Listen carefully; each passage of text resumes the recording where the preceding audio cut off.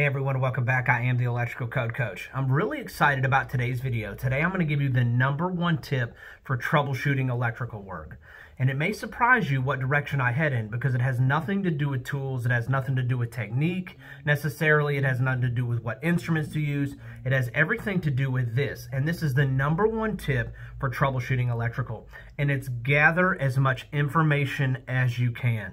So if you're new in the game, troubleshooting is trying to figure out problems when you don't know what's going on. If they knew what was going on, I could maybe give them an estimate up front. But if they don't know what's going on, for one, you have to charge for that in business. You have to make sure that you're charging for troubleshooting.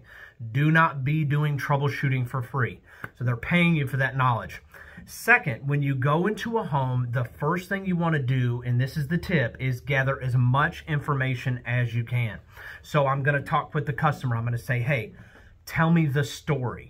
Make sure you take time listening to the story. Now, you've got to filter through the story because the customer's going to tell you 90% of what you don't need to know, but they're going to tell you that 10% that you do. So you're listening, you're nodding, you're paying attention to what the customer's saying because they're going to give you cues and clues on where to go and where to get started. Some of those questions that you're going to try to draw out of them if they don't give it. Sometimes the customer will tell the entire story and it's everything that you need. Sometimes you have to draw it out. You'll ask, how long has the problem been going on? If it's been going on 2 years, you could be in the twilight zone right from the start. If it's been going on 2 days, then hey, we know it's been working recently. You're also going to ask the customer, when did you notice it wasn't working? Was there a trauma? Hey, we flicked a switch, it popped and it quit working. Or I remember using my blow dryer, and when I got done using my blow dryer, it quit working. These are going to lead me in certain rooms of the house.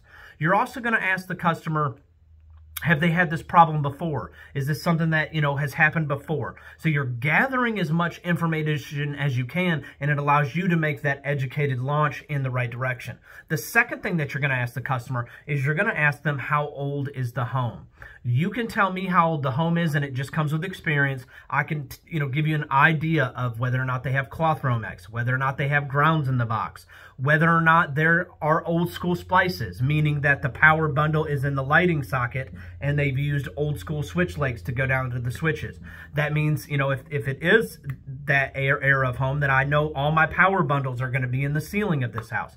Also, at the same time, I can tell you if it's prior to GFCI protection. So is this pre-GFCI protection? Because oftentimes if there's power missing in the house, there's a GFCI trip somewhere that the customer doesn't know about. So I'm gathering this information. Also from the age of the home, I can tell you if there's knob and tube in it. I can tell you if it was during the time that they crimped or soldered the joints. And all of these things are going to lead me to different problems. And it just comes from experience. So you're gathering information. You're asking the customer the story. You're asking the customer the age of the house. And you really want to get as much information as you can from the customer. So that's the #1 tip that I can give you for troubleshooting electrical, and probably for troubleshooting anything, is that you want to gather as much information as you can from the customer before you get started so you can head off in the right direction. I can typically do it with a phone call, right? I can over the phone have the problem solved or my starting point before I ever step foot on that job. Now, sometimes you get buffaloed and there's twilight zone situations and there's really something funky, but very rarely do I get buffaloed. I can almost always find the problem, and I can almost always find it very quickly. Either have a solution or let's rewire it, one of the two. But I can almost always find the problem. And I just want to encourage you guys today, go out there, go out, fight the good fight today. That's the #1 tip I can give you for troubleshooting. It has nothing to do with instruments or tools. It has everything to do with you gathering as much information before you head out and you start troubleshooting that house. I am the Electrical Code Coach, and I've dedicated my life to help you become everything that you can be in life and in the electrical industry. If there's anything I can do for you, you can always email me at electricalcodecoach@gmail.com. Let's get to it.